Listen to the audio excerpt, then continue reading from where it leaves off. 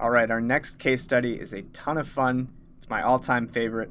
For this one, we're actually going to look at shark attack records recorded between 1900 and 2016. So we've got just under 5,300 records or observations in our data set. And what's a little bit unique about this data set is that it actually doesn't contain any measures. So there are no numerical variables or quantitative fields. It's all dimensions.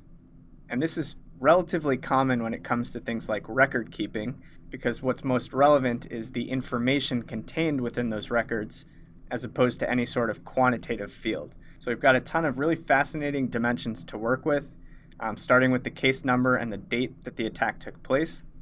We can cut the data by the type of attack, whether it was provoked or unprovoked, where it took place in terms of the country, area, and specific location, what activity the victim was engaged in when they were attacked, their name, their gender, their age, what type of injury was sustained, whether it was fatal, yes or no, even like the species of the shark and the investigator and where the source came from. All of this is included in these shark attack records that we have on hand. So really, really rich data set to use for all sorts of different types of analyses.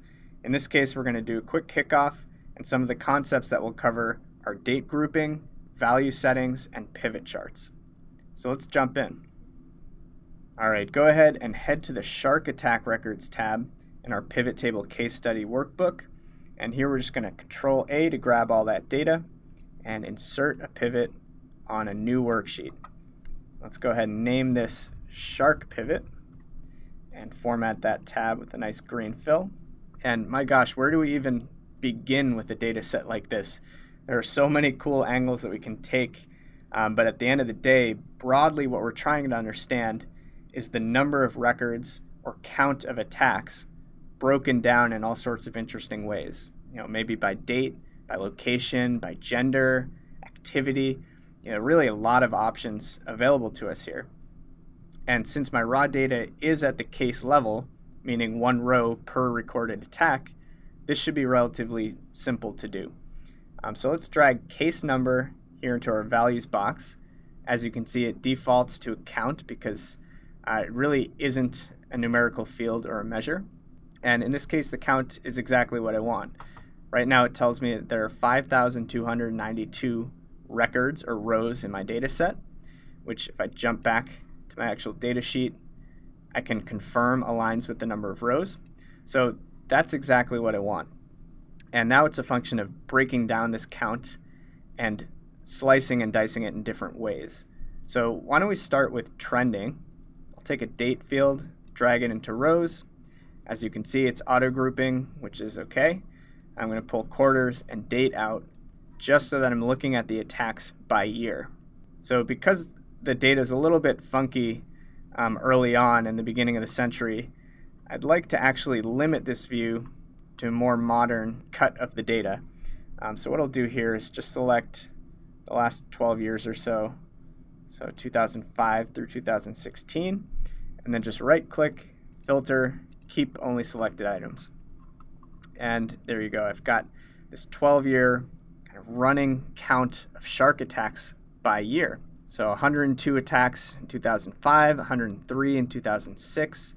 Now what I want to do is actually just pull in a couple more instances of this count of case number field so that we can show these values in different ways.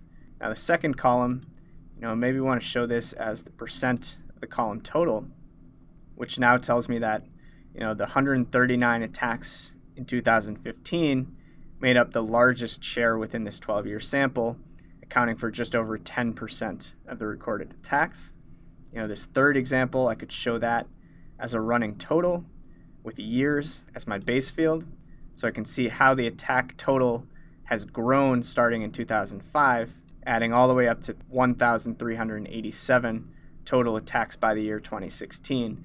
So just different ways to look at this data and understand how the trending has looked over time. So that's interesting enough. Let's pull years out now, but preserve that 12-year view. And now I want to cut the data in a different way. So I think I'll start with gender. I want to see if there are notable differences, female versus male. And you'll see that my third column, which is showing values as a running total, is no longer valid since this base field of years no longer exists in my view. So I can go ahead and just pull that out. And this view is interesting. What it tells me is that it's bad news to be a guy as far as shark attacks are concerned. I wouldn't say that they're being attacked by sharks because they're male. It's more likely because of the activities that they're engaged in. But pretty fascinating. In this 12-year window, 83% of the attacks were on men and just under 17 on women. So kind of a cool nugget there. Then we can go even deeper, pull gender out, and actually look at the attacks by age. Now scrolling through here, one thing I've noticed at the end is that there's an unknown bucket with a ton of observations. These are just attacks or cases where an age wasn't provided or wasn't recorded. So I don't want that field. I can go ahead and just deselect unknown so that I'm only looking at known ages. And this is a great candidate for visualization, particularly for a histogram style chart, which can really show the frequency of attacks by age and allow us to understand which ages tend to be more frequently involved in shark attacks. So I'll simplify this view a little bit and pull out the percent of column total calculation so that I'm just looking at the count of case number bucketed by age. And now with any of these cells selected, go into my tools, pivot chart, and this clustered column will give us a really nice histogram effect. We can go into analyze and get rid of those field buttons here. But take a look at this, really clear and powerful visualization that shows me exactly where the highest frequencies of attacks take place in terms of age buckets. So in this case, pretty crystal clear that starting around the age 15 or so, frequency of attacks are much higher, all the way out into about 22 or so, and then it starts to come down and then trail off quite a bit once people reach their 50s and 60s. So again, this doesn't necessarily address the causation, the why is this the case, but some hypotheses that we might start throwing out there are that younger people are more likely to be engaged in activities where they're simply more likely to be attacked by a shark, like surfing or bodyboarding or swimming or whatever it may be. But that's a really interesting view here. And if we wanted to keep this, one option would be to just copy this pivot and create a new version elsewhere in the sheet or on a different sheet. In this case, I'm actually just going to drop this chart and continue to explore this data. So let's delete that. And now, rather than age, I'm kind of interested in this activity field. I want to see what people were doing when they were attacked, and kind of what activities led to the most attacks in this sample. So I'm going to pull activity as my row labels. I'm going to sort these descending by the count of case number. So nothing really surprising here. It's kind of what you'd expect. A lot of attacks happened while people were surfing or swimming or spearfishing.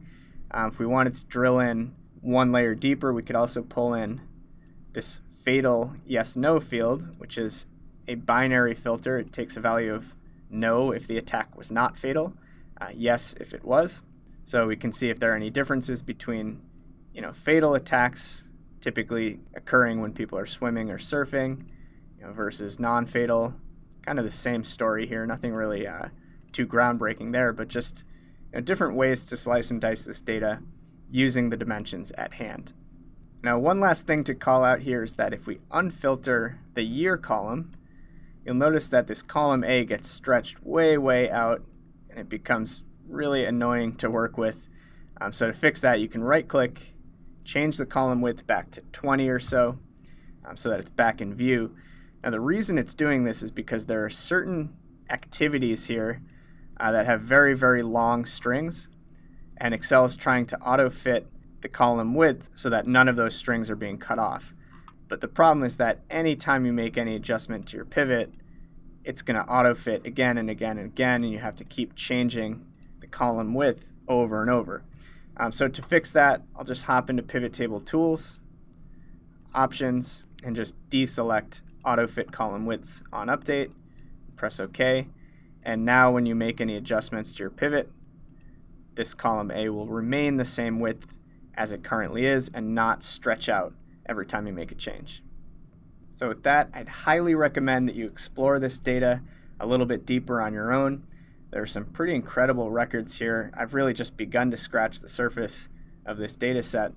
My personal favorite so far, if I pull activity out and drop in name, is a man by the name of Cosimo Piccini, who is kind of an interesting case because, judging by the activity recorded, he actually attacked a shark with his fists. But don't worry, he somehow escaped with just a lacerated arm. On that note, that's your intro to our shark attack case study.